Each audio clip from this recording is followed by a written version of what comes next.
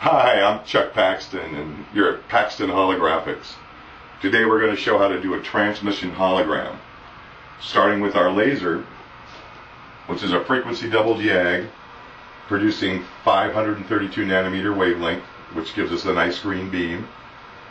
comes across the table to the first transfer mirror, heading down the table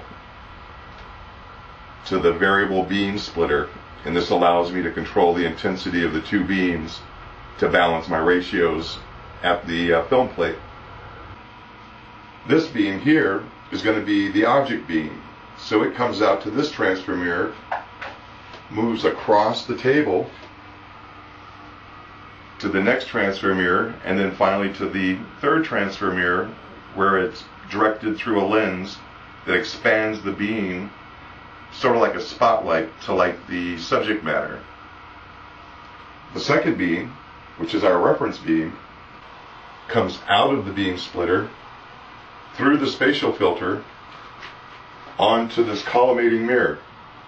And what this collimating mirror allows me to do is set the light so it's no longer diverging, and I get a nice even column of light that was then reflected onto the film plate. Now it's the combination of those two beams that will give us our hologram.